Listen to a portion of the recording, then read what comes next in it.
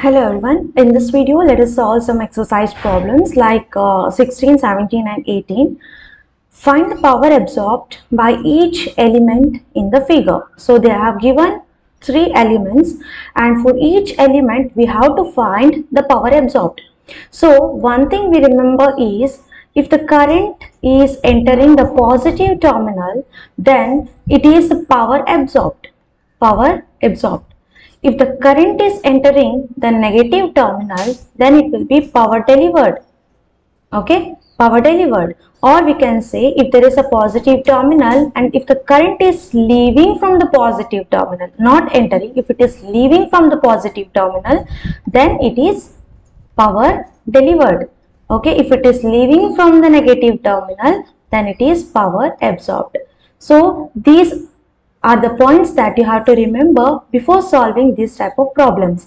And another thing is, if there is a power absorbed like something 40 watts, then the power delivered will be just the negative of that. Okay, if the power delivered is 50 watts, okay, then power absorbed will be, again it will be the negative, or whatever it is, the opposite sign. If it is plus, you have to take minus. If it is minus, you have to take plus. Okay, these are the things that you have to remember.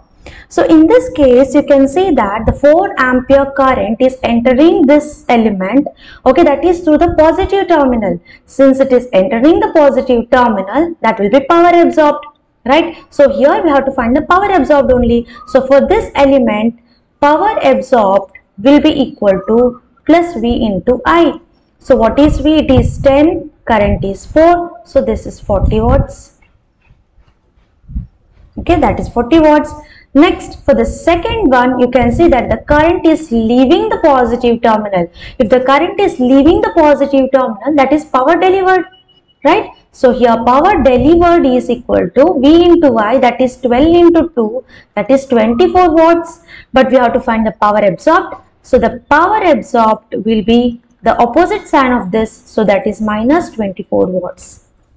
Okay, and in this you can see minus 3 ampere, it is entering the negative terminal, that means it is leaving the positive terminal, that means power delivered will be equal to minus 3 into 5, minus 3 into 5 minus 15. So power absorbed will be equal to 15 watts, opposite sign. Or else you can take this as same minus plus 5 volts, but instead of minus 3 ampere which is entering, I can take the reverse of this, which is 3 amperes. So we can see 3 amperes, it is entering the positive terminal. So 3 into 5, 15 watts will be power absorbed. Okay, here minus 3 ampere is entering. If I entering negative terminal, if it is leaving, it will be opposite sign. So minus 3 into minus plus 3 amperes. So that means the current is flowing in the same direction, right? So it is entering the positive terminal. If it is entering the positive terminal, power is absorbed. Okay, so these are the power absorbed by the elements. So now let us see this problem. This shows a circuit with 5 elements 1, 2, 3, 4, 5. If P1 is equal to minus 205 watts, if P2 is equal to 60 watts, P4 is equal to 45 watts, P4 is equal to 45, P5 is equal to 30 watts. What is a calculate this power, okay, received or delivered by the element 3. So you know that in a network, if I take the sum of the powers, okay, that should be equal to 0. Sum of powers should be equal to 0. Okay, so we can say here it is minus 205, power 2 is equal to 60, power 3 we don't know, power 4 that is equal to 45, power 5 is equal to 30. So sum of this should be equal to 0. So P3 will be equal to 205 minus 60 minus 45 minus 30. So minus 60 minus 30 is minus 90. Minus 205 and 45, that will be equal to 160. Okay, 160. So 160 minus 90 is 130. Sorry, 70. 70 watts. That is a power delivered. Power delivered or power absorbed, whatever it is received, that will be 70 watts. Okay, so the next question, is calculate the power absorbed or supplied by the each element. So first I will take this figure. So you can see this is a positive terminal. The current 4 ampere, it is leaving the positive terminal. That means power is delivered by this 9 volt. Okay, so power delivered will be 9 into 4, that is 36 watts. So the power delivered by this is 36 watts.